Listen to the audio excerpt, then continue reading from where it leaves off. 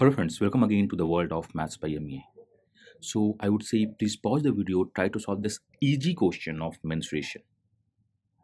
I hope you have paused the video, question try किया होगा, solve भी कर लिया होगा. अब देखते हैं इसका best method क्या है. For me, geometry is all about understanding the figure and figure inside figure. तो आप किसी भी solve करो, it's up to you. मुझे अगर इसको solve करना होता तो this one is a C is the center, मैं इसे join करता. Then C to this point join करता, यहाँ ज्वाइन करता. Since C is the center, तो ये जो आपका है रेडियस है, ये भी आपका रेडियस है एंड DC भी रेडियस है. तो we can say this one is nothing but equilateral triangle. C to D is the radius. C to से दिस पॉइंट इज कुछ एक नोमेनक्लेचर कर दो, ये रेडियस है. तो ये दोनों बराबर है, ये दोनों बराबर है. Due to the radius equilateral triangle बनेगा. तो मेरे पास दो इक्विलेटरल ट्रायंगल मिल रहा है. Now so I work on the figure. First of all we need to understand कि ये एंगल कितना है. This angle is nothing but 60 degree. तो we can say this angle is nothing but 120 degree. This angle is nothing but 120 degree. Just concentrate on the black part. आप only black part पे concentrate करो. Black part is nothing but first this part. ये जो आपका reason है ये 120 degree का एक सेक्टर है. फाइन. ये जो रीजन है आपका, this reason is nothing but 60 degree का एक सेक्टर है. This reason is nothing but 120 degree का एक सेक्टर है. With all the radius are nothing but 6 unit. सबका रेडियस 6 है.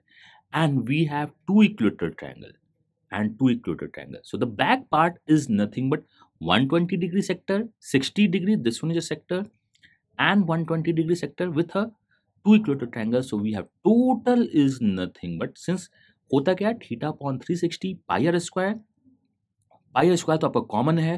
तो total is nothing but 300 degree का सेक्टर बनेगा out of 360 into pi are square. यही होगा. Plus two equator triangle, 2 into √3/4 into side कितना है 6 स्क्वायर. यही होगा आपका. सो 3 5 जा 6 जा 6 जा is cancel. This one is nothing but 30 pi plus 2 जा 18√3. This would be the area of the black part. But मुझे चाहिए क्या, मुझे चाहिए ब्लू पार्ट का एरिया. तो मैं निकालूंगा क्या, what is the radius of the complete semi circle. This semi circle the AE is given 24. So the radius आपका 12 होगा. तो ये क्या होगा, पाई are square divide by 2, because semi circle है, minus this figure is nothing but 30 pi plus 18√3. So this one is nothing but 144 72 pi minus 30 pi. Answer is nothing but 42 pi minus 18√3. So answer of this question is nothing but 42 pi minus 18√3. I hope this one is one of the best and the easiest solution.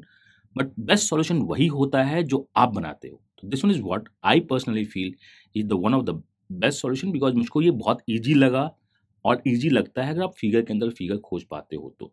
God bless you, happy learning and bye bye.